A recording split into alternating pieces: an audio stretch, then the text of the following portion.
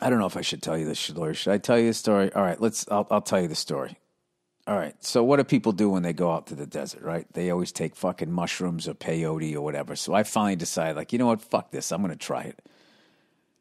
So my buddy told me to only take like 4. All right, so in my head, I'm like, okay, that means I should take 6.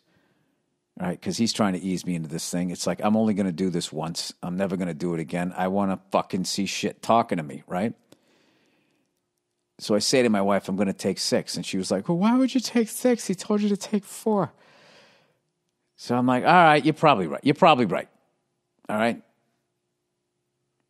So the kids are in bed. It's a 4-hour ride. It's 10 o'clock at night. I'm like, fuck it. I'm going in. Right. So I take this shit. One pill makes you nervous. Right. So I take this shit. And it didn't take long. Like 40 minutes later, it hit me. And it just kind of felt like I ate like a fucking pot cookie or something. And I don't know. There was a couple of times like the toilet looked like it was breathing, you know, or like a painting kind of looked like it was moving. But other than that, I wasn't like seeing shit, right? Which kind of bugged me. I was like, fuck, I knew I should have taken 6, right? But the whole time I was like nauseous. I was like, what is this? Is this like fucking heroin? Like you puke or something? And I don't know. It was all right. I didn't like trip. I just kind of got into a weirder sort of, it felt like I ate weed or something, right? I know there's all these mushroom people going like, oh man, dude, you should have, because everybody I know takes mushrooms like, oh my God, dude. And like, I understand myself and I understand like fucking the universe and I'm one with it. And I was looking at all people and just feeling nothing but love. That didn't happen for me. I think because I've been facing all of these fucking things that I've been running from, it kind of went the other way. Like after I was done kind of like shit, like vibrating and stuff, and I was sort of coming down, I was left with this profound sense of sadness and loneliness. And I was even thinking about people that I knew loved me, and I was still feeling that. And I was like, what the fuck is this? This is crazy, right? So whatever. I went to bed, and then the next morning when I woke up, I think I pieced it together. It was actually a good thing. It was kind of bringing all of that stuff to the surface. And it's part of like all of this shit that I'm fucking finally dealing with. I also made me realize that I kind of sleptwalked through my 30s and 40s.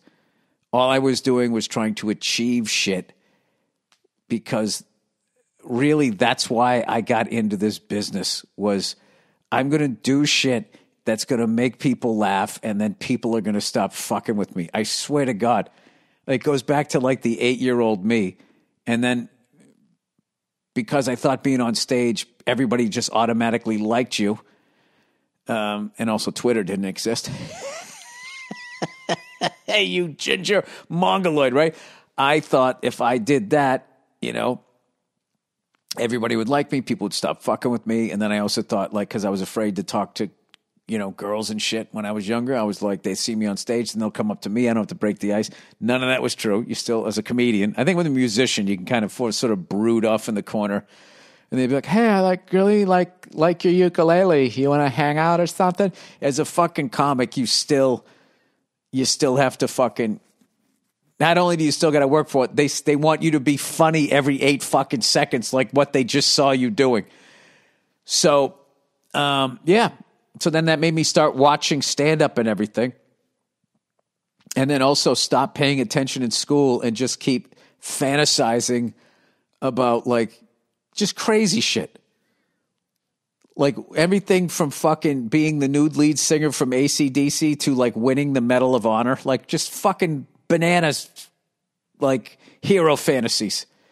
And all of it came down to me not liking myself and not understanding all this bullshit that was happening to me. but along the way, because of that, I really got into stand-up comedy, and then I just wanted to be a comedian. But like, if I really get boiled down to it, that's the reason why I did it. I got into it. And I think all of that shit that I then, my 20s was figuring out stand-up and meeting all these great people that I'm now been friends with forever. But my 30s and 40s, I just fucking, plowed through and didn't deal with all of this fucking shit that it's embarrassing. Like, I feel like I should have dealt with it by the time I was like 21, 22. Now I'm 52, going to be 53. So I think that's what the tail end of that little experience was out there. So it was a good thing, as much as it wasn't like, I think if you kind of like yourself, I think if you like yourself and you're at peace with shit that's happened to you, the people in your life or who were in your life or whatever, I think if you're at peace, or not even if you're not at peace, if you've just fucking like gone through sadness and allowed yourself to feel sad, cried or whatever, but as opposed to being like, I don't give a fuck, I don't give a shit, I don't care, I don't give a fuck, right? If you just fucking do that, or maybe I'm just being fucking narcissistic right now and thinking that my experience will be your experience if you had roughly the same sort of thing. But I would be interested to hear what anybody who's had something like that, or I'll listen to your theories, because I'm trying to figure out why. I think I did. I don't know. It was, I did, whatever. I fucking went to Joshua Tree. I tried to hallucinate. Didn't quite happen. But I mean, that's what's, I gave it the old college try. I don't know.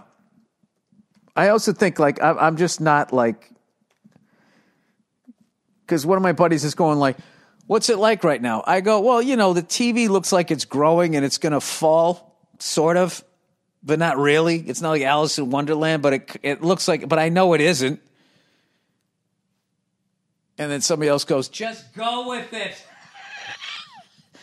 It's like, go with what? I don't want to fucking think the TV's falling on me. I don't know. The whole fucking thing was funny.